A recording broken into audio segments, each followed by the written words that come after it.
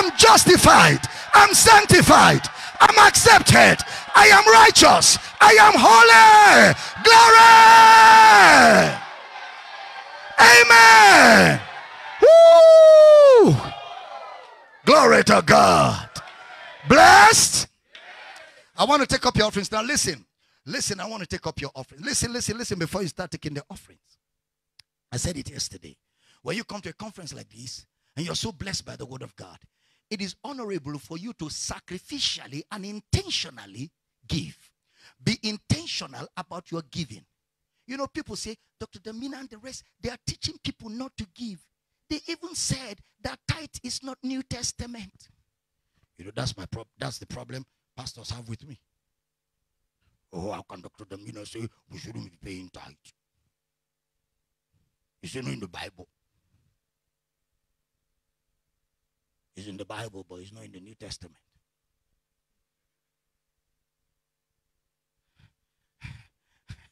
In the New Testament, nobody paid tithe. The church is built on the foundation of the apostles and prophets. Jesus, the cornerstone. Which means Christianity is apostolic and historic. That means whatever the apostles and Jesus didn't do, we don't do. See, Jesus never took tithe. He never paid tithe. Paul, Peter, James, John, no tithing. In Acts, no tithing. All the epistles, no tithing. Why? It's not New Testament. But Abraham paid tithe, and Abraham was not in the Old Testament. Yes, Abraham paid tithe because historically in Abraham's day, tithing was like tax. They paid tax with 10%. I have all the historical documents, and they're there in public domain long before Abraham was born. So he learned from the history of their culture that whenever you go to war and you have spoils of war, you pay the tax of it. But because he acknowledged that it was God who gave him the victory of the war, he took from the spoil of war 10%, and he gave. He didn't pay. He gave. He didn't pay. He gave. He didn't pay. He gave. That means 10% was Abraham's generosity level at that time.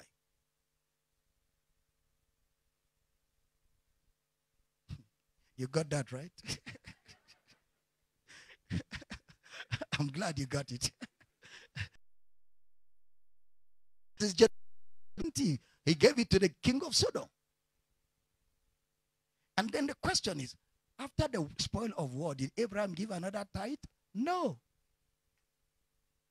Who else? Jacob. But you know Jacob. You know Jacob? You know Jacob. He promised, but no verse says he fulfilled it. We have the promise, if you take me and bring me back, I'll give a tenth. He went and came, but we didn't see where he gave the tenth. But in the New Testament, people sold lands, sold houses, and brought everything. Because in the New Testament, we don't give in percentages. We give generosity. We give with joy. We give to the best of our abilities. Because we're in a love relationship with God Almighty. I didn't hear a good amen. Are you blessed? So I want to take up your offerings, and we have to be intentional as we give this afternoon. Father, thank you for everybody under the sound of my voice. We give because we are given. We give because money is not even a good value in exchange for what you have done for us. But we give because your word, your gospel on the earth requires money to get to the people for whom you died. So in our giving, we are intentional because our money is a missionary in getting the gospel to men in darkness. Lord, I pray that as we give in honor of Christ, as we give in honor of the word, and as we give with understanding, our offerings are a sweet smell before you today. In we pray. And every believer says a powerful amen. Now you can go grab an offering, everybody. Grab your offerings. The M-Pesa account will come on the screen. And those of you who want to support the conference and give, much more than what you're giving right now, at the end of the service, you can talk to Pastor Jane and tell her, I want to support much more. I want to give much more. And remember, tomorrow is Sunday, and I'm going to be preaching twice. I'm going to be preaching by 10 in the morning, and I'm going to be preaching by 2 in the afternoon. 2 services. God punish the devil. We will cover the syllabus. Somebody say, I hear you. So you need to get on your phones to not get everybody in Nairobi to come. Somebody said, but I have a church. It's not about church. We came to see Jesus. So tomorrow you can excuse yourself from your church and tell your pastor, I continue next Sunday. Let me go and grab some things from Dr. Damina before he gets out of Nairobi. Say, I hear you. And when coming, don't come alone. Grab your neighbors, grab your friends, put them in your car. Don't drive your car empty. If nobody is following you on the road, stop. Tell somebody, get in. We're going to church. They will get in the car. Bring them here. Amen. Amen. And then I came with books. There are a lot of books for you to get. Go get the books as soon as we give our offerings. Grab the books. Pastor Jane will tell you what to do. And I will sign and autograph as many books as I can today. But it's always a joy to be with you in Nairobi. Always a joy to see your handsome and beautiful faces. You people look Jesus-tic. Is that English like that? Don't your neighbor say you look Jesus-tic? You know, if there's no we create, we're a nation. Holy nation. You look Jesus-tic. You know, you look Jesus-tic. Glory to God. All right, we take the offerings. If there are 2, 3, 4, 5 questions, I'd love to answer them. All right, so I want to clear so that you go home fully assured. You don't go with anything hanging. Amen. All right, you can be seated as the offering baskets go around, and those of you making transfers, the account is on the screen. Let's do that while the questions start coming. You want them to write? Write it on a piece of paper. If you have a question, write it on a piece of paper and just allow it through the ushers to find its way to the front. Pastor Vincent will be collecting the questions, and Papa will be answering your questions live and direct. And for those of you who are paying by M-Pesa, the till number, you go to buy goods. The till number is on your screen. It's 571-7155. I'll say that again, 571-7155 if you're paying by M-Pesa. So let the questions come so that Papa can answer them very quickly. We will not keep you for long. Just 2 or 3 questions. And then we see you tomorrow powerfully at 10 a.m. Help us share the service on your Facebook page. Go on our page and just share it on your page so that all the people within your influence can hear what we just taught. Say, I hear you.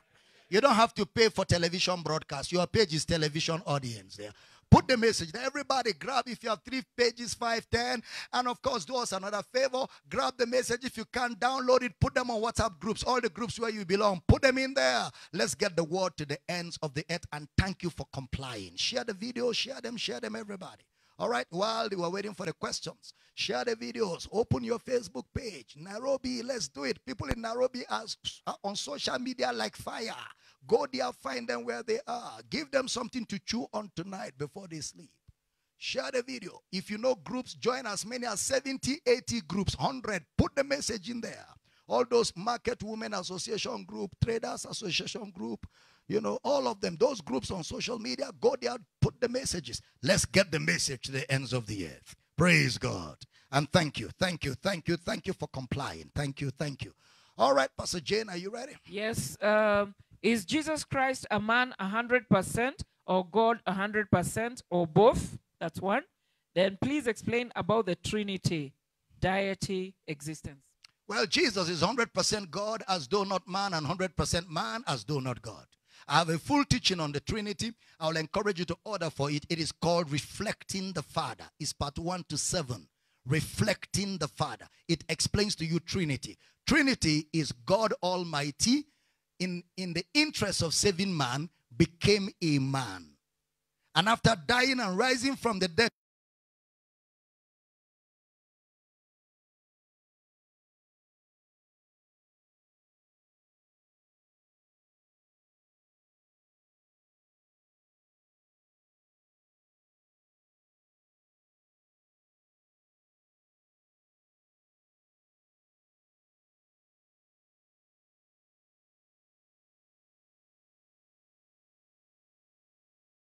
is it right for a believer to marry a Muslim?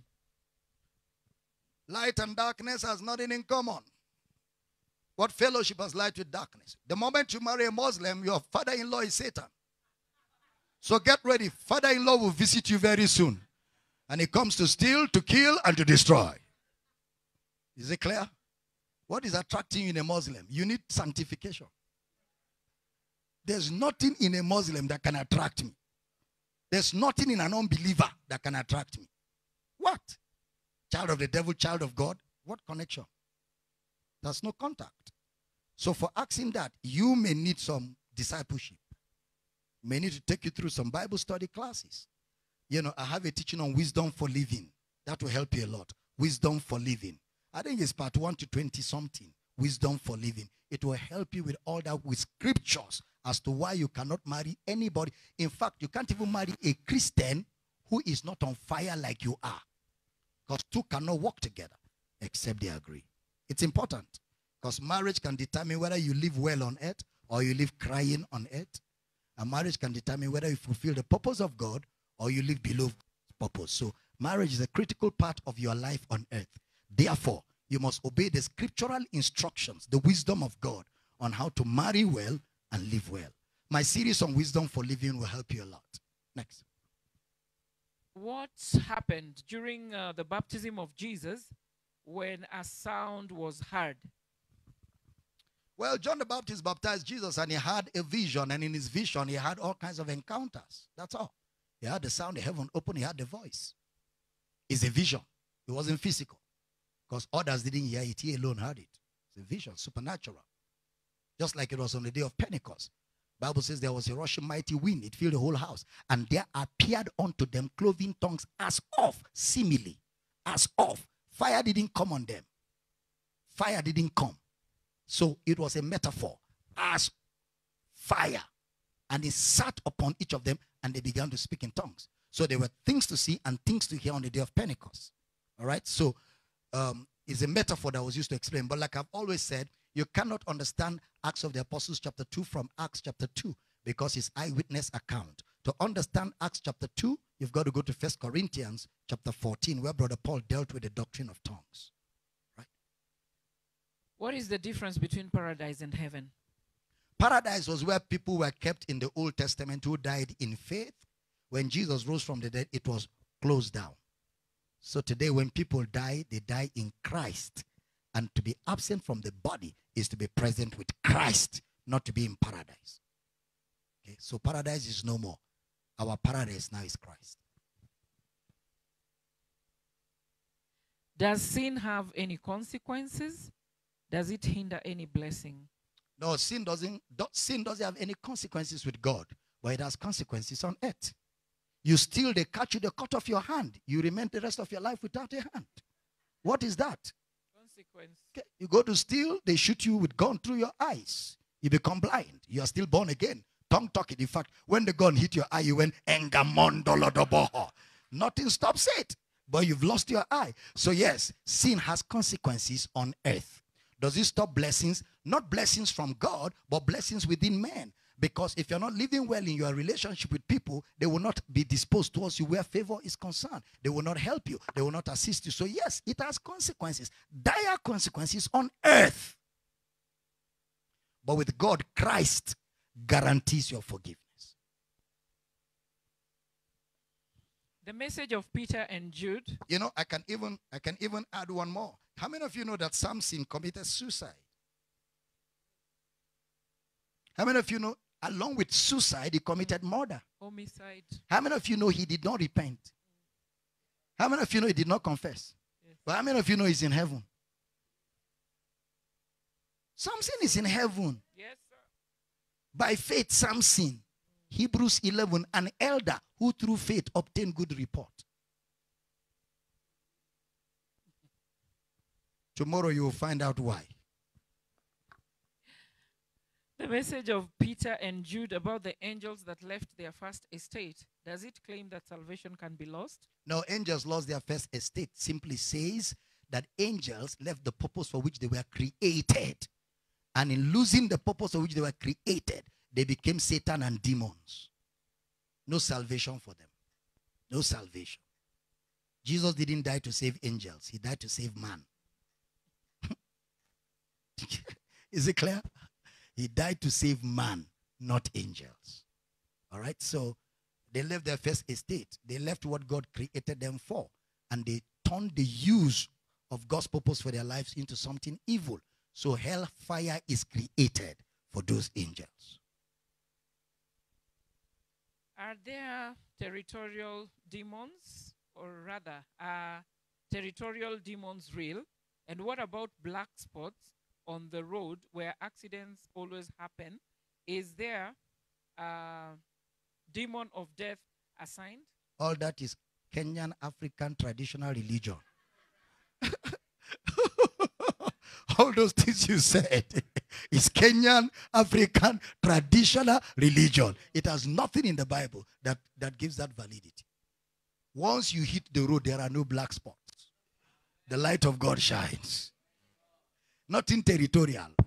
All demons are under the feet of the believer. The believer is the one in charge of the territory.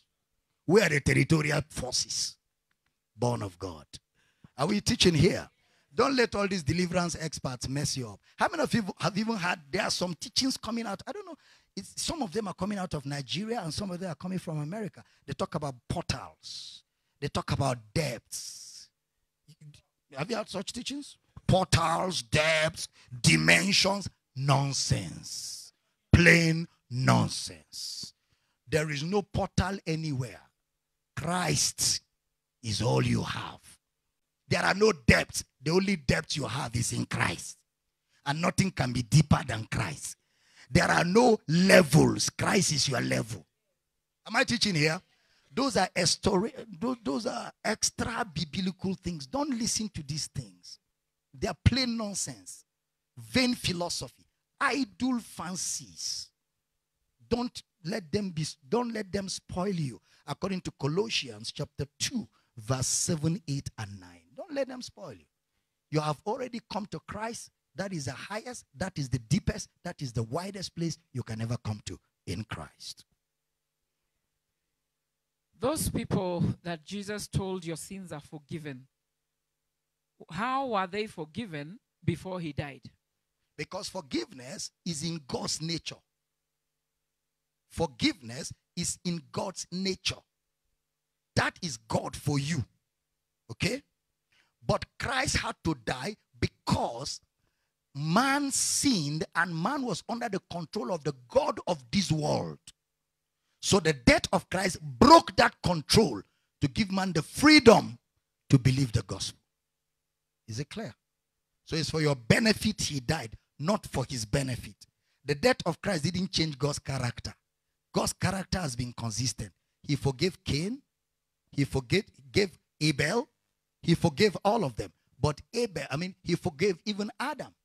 But Adam rejected forgiveness. Adam didn't accept God's offer. That's why it's called transgression. He rejected God's offer. But God has always been a forgiving Father from the beginning till the end. Is that clear? Okay.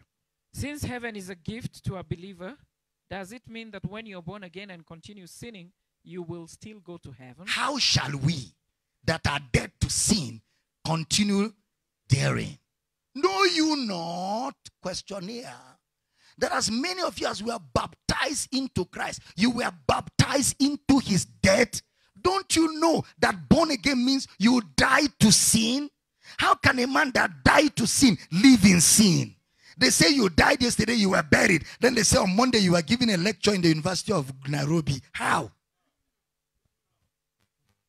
Why are you thinking like that? Don't be thinking like that. Don't let people spoil you. Say, but there are Christians who sin. Yes, there are Christians who sin, but it doesn't mean they are continuing. They sin because they are suffering from identity crisis. They don't know who they are. Paralagizomai. So since they don't know who they are acting contrary to who they are. As they begin to grow in the knowledge of Christ, their appetite will change. So it's identity crisis. It's not that they are continuing in sin. It's just that they don't know who they are, so they are behaving contrary to who they are. And once they know who they are, the appetite dies. Their true identity comes into manifestation. Is it clear? There's no believer that enjoys sin. I've not seen one. Enjoy? No. Because it's not in your character. It's not your nature. That's why when you sin, you feel bad. You feel so sad. After a while, you feel like you just entered a place you shouldn't have entered. Because, yes, that's not your nature. Unbelievers sin and they're happy. They come and give testimony. Say, hey, man, I just did it, man. I've developed 3 different ways of doing it. I'll do it again tomorrow. Because they love it. But not a believer. A believer knows that, I shouldn't have been there. I won't go there again. Thank you, Lord. Because he knows who he is. Is it clear? Yes. Why did Paul baptize in 1 Corinthians 1:13-15 if baptism is not necessary? Why did Paul baptize? Did we talk about baptism today? No. And I don't like answering questions from what I didn't teach. But I know you must have had my teaching elsewhere. Put it up, 1 Corinthians. Let's see whether Paul really baptized. And if he did, why? And if he told us why, did he continue? And if he continued, why? And if he doesn't continue, why? Put it up, brother. 1 Corinthians 1:13-15. You are the best I have had on this trip, man. Amen. You throw the scriptures before I even land, man. Your fingers are working with my tongue. Is Christ divided? Was Paul crucified? This is Paul talking to Corinth. Because the church was full of divisions. That's the premise on which Paul is teaching now. Or were you baptized in the name of Paul? Now when you, look at me, brethren. When you hear baptized, don't think of water. Don't think of water. Baptism is not water. Baptism is the Greek word baptizo. It means to be immersed. I can baptize you with what's your drink? Tamarind. This man is thinking of dollars. I said, baptize you in what? He said, dollars. Take it. Now we're finished with dollars. I can baptize you with tamarind. Samia. Tamarind is called Samia in Nigeria. Samia, that's tamarind. And it's in a Hausa language. Because tamarind, they have it in northern Nigeria. So you call it tamarind. In Nigeria, Hausa people call it Samia. All right, so I can baptize you with tamarind. I can also baptize you with teaching. You've been here for hours, right? I baptize you with teaching. Some of you are sitting down to even say the yes is difficult. You are dazed. Yes? You are still digesting because so much was released within a short time. Is that true? That's baptism. Then there is baptism with water. So when you see baptize, ask which one. Okay, let me give you an illustration. We'll come back to 1 Corinthians 1:13. Go to 1 Corinthians 10:1. 1 Corinthians 10 verse 1. We'll come back here. 1 Corinthians chapter 10 verse 1. Moreover, brethren, I will not that you should be ignorant how that all our fathers were under the cloud and passed through the sea. Next verse. And we are all baptized unto Moses. Is Moses a pool of water? So they were baptized to Moses means they were baptized into Moses' teaching. See? So when you hear baptized, it's not talking about water. So back to 1 Corinthians chapter 1 verse 13. 1:13, brother. Good. Or were you baptized in the name of Paul? And he didn't say which baptism. Next verse.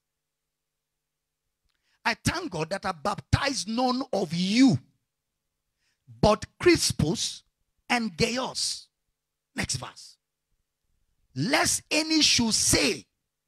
That means after I did those two people, I didn't baptize again. Why? Lest any should say that I baptized in my own name. Why? Next verse. And I baptized also the household of Stephanas. Besides, I know not whether I baptized any other. 17.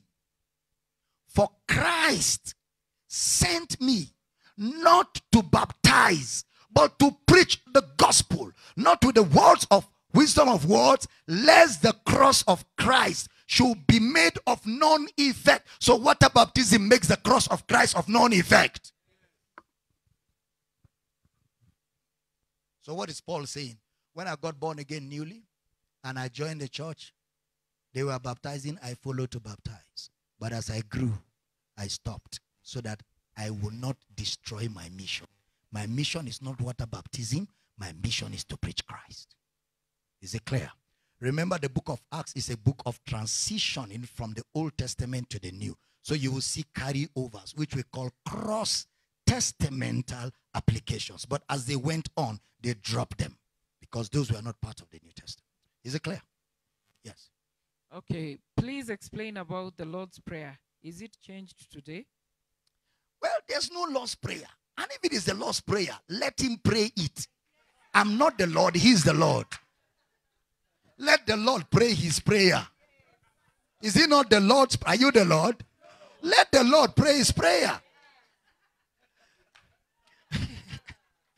Our Father, which art in heaven, hallowed be thy name. Thy kingdom come, thy will be done on earth as it is in heaven. Give us this day our daily bread, and forgive us our debts as we forgive our debtors. Lead us not into temptation, but deliver us from evil. For thine is the kingdom, the power, and the glory, forever and ever. Amen. The Lord prayer.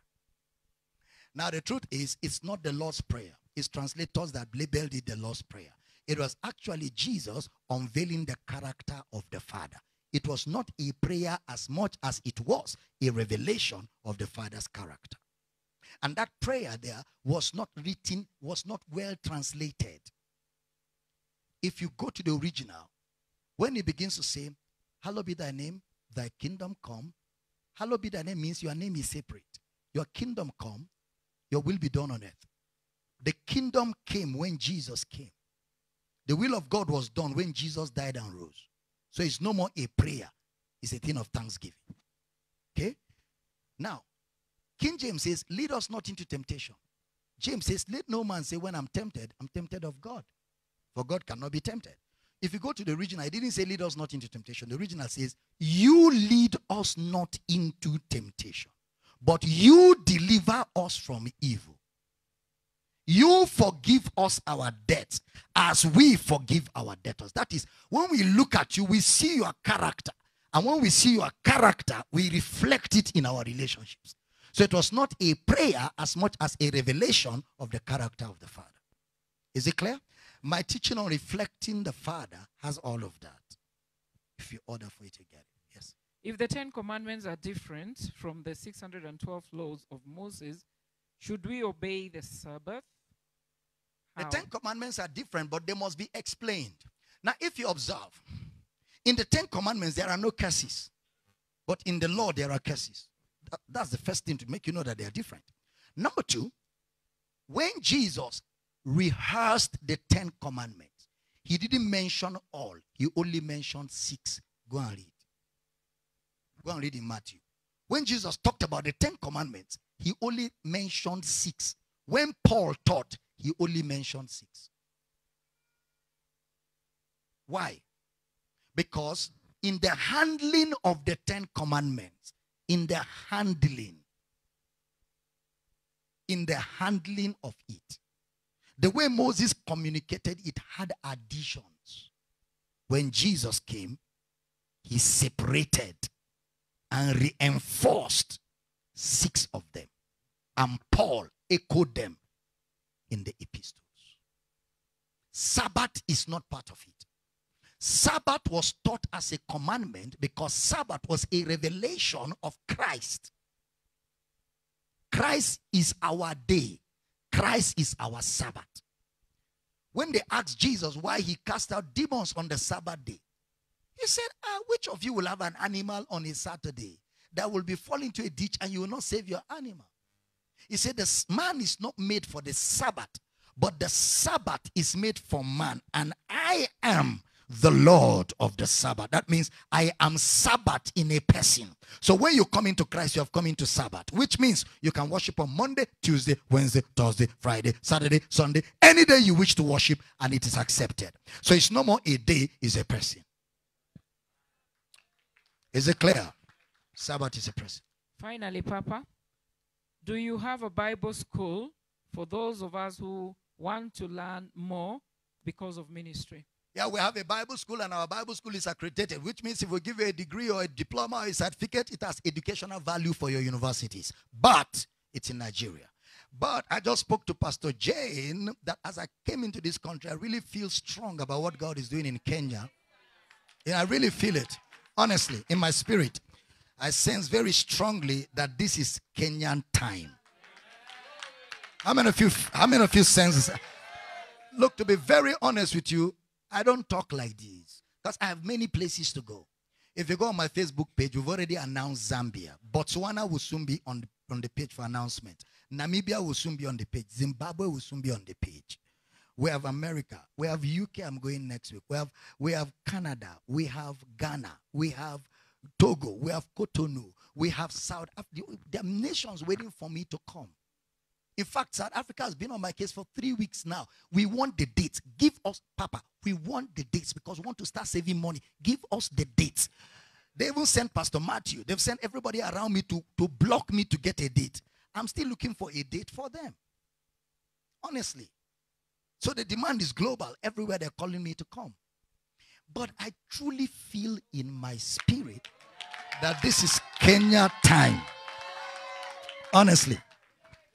The veil has lifted over Kenya, but men must enter in and teach the gospel.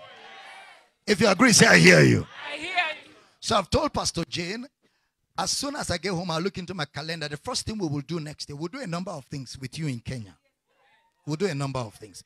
But I'm not giving you specific yet. I'm going to check and see what works for you. But the first thing I'm sure we're going to do as the new year opens is a Bible school here. Okay? So we will come in and do a Bible school. It may not be a full Bible school because I don't have all the time. But we may do like 8 to 10 days. Leg 1. Then I will go. When we have time, we'll come and do leg 2. We go. When we have time, leg 3. If at any time we don't have time and you need to cover up something, we can do online. You all come online, you learn. When we have time, we come physically because I like physical classes. Online is limited, but where we can't help you to do online. But I really want to take as many people in Kenya, not just Nairobi, the whole nation, through a proper Bible school where we teach you everything. We teach you all the curses. We help you really see everything. We open the Bible, pieces it for you, and leave you to collate it together. So that anywhere you enter and they are speaking, you just tell them, calm down. You take it and you do it like this. Do you like that? So I told Pastor Jane we'll make a plan. I will look at my diary within the first 3-4 months of the year, between January and April, and see when I can come in and do 2 weeks or 10 days or something. And then we can do Bible school. All of you take time off. Bible school, our Bible school is crazy. We keep you in class 7 a.m. to 8 p.m. We and you in class. Not you alone, all of us. We teach you. We pray in tongues. We teach you. We pray in tongues. We teach you. Pray in tongues. We answer all your questions. We teach. By the time we finish, you're going home. All you're seeing is the Bible. You manage to sleep. The next morning, you're waking up. You're back to class. By the time we finish, you can never be normal. You will be so changed without knowing when you got changed. How many of you would like us to do that? So listen, the adverts will soon be on social media. We'll use every platform to push it out. And then you help us share it. Talk to people. Tell pastors. I really want a lot of church pastors to come in. You know, bring them in because a lot of people that have problems are pastors. But if pastors can come down, we'll go through the Bible together. All their issues will be resolved. They will leave the Bible school fully equipped to help the population in their congregations. Some of you can even sponsor pastors. You can go and say, Pastor, there's a good school. I will pay for you to attend. Yes. That's my contribution to your ministry. You can do that for pastors. Encourage them to come into the classes. And church leaders, church workers, you know, in churches across Kenya. Some of you can reach out to your friends in Nakuru, Mombasa, Kisumu, Kakamega.